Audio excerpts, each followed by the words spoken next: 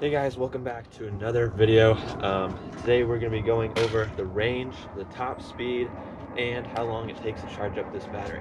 So let's go over a few things, because if you haven't watched the other videos, this has a 52 volt 20 amp hour battery.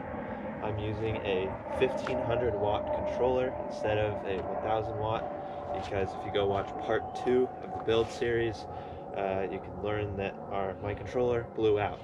So to test this range, we're going to do two different tests. We're going to do a 750 watt test, which is where the two blue wires plug into each other. That's where it limits it to 750 watts. And then we're going to do the full 1500 watt test.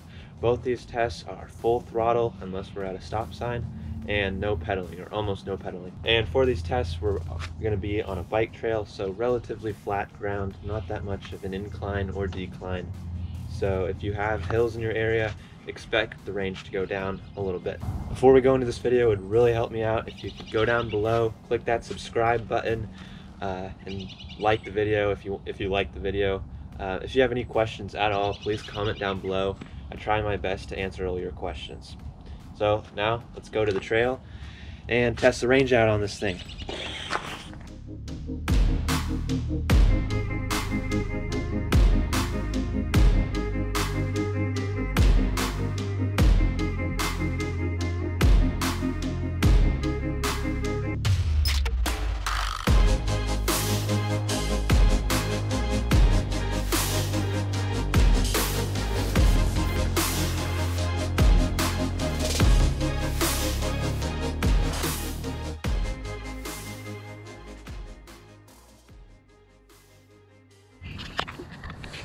Okay, so we just made it out here to this beautiful lake.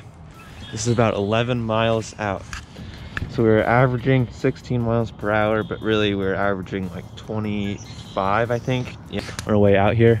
And it did noticeably start to drop at the end. The acceleration from the stop signs went way down.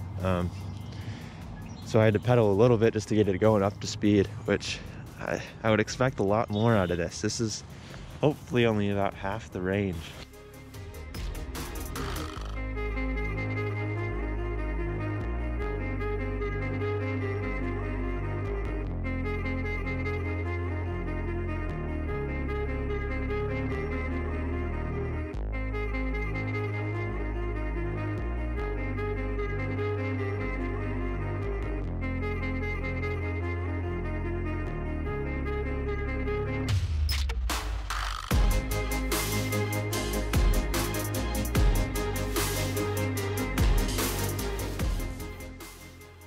Okay, now that we just got back from the 1500 watt test, now I'm going to charge it up overnight and do that battery charge test, and then we'll go out and try out the 750 watts and see how long it'll go.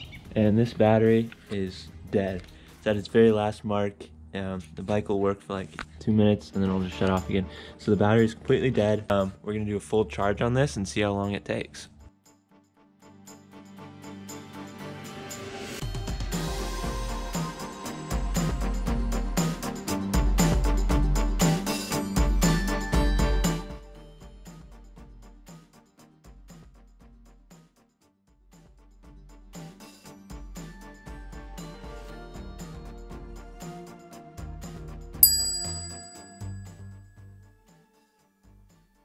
Okay, so after a very long time of waiting, the battery is finally done charging.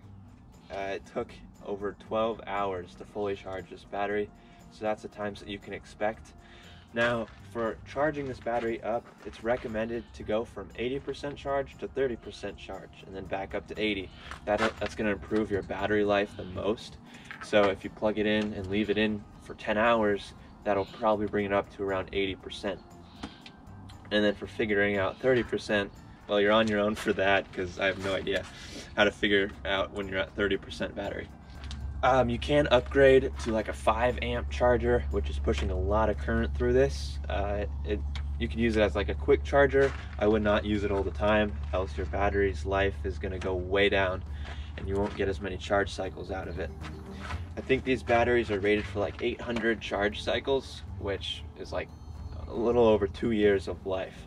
Now if you use the 5 amp charger, expect that to go down. because it's just pushing more current, and the faster you charge something up, the shorter the lifespan of the battery. Okay, so we got the battery all charged up. Now let's go back and do our 750 watt test. Hopefully this range will go a little bit higher than the last one, as you'll find out in a little bit. It was a little disappointing on how short of range we had, but we had a pretty good top speed, I'll give you that one.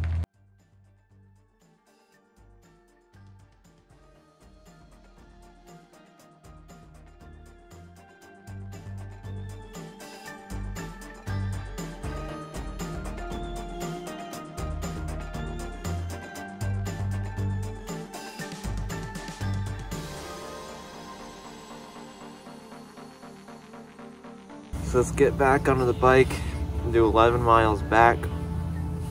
Hopefully the battery will last for that whole time.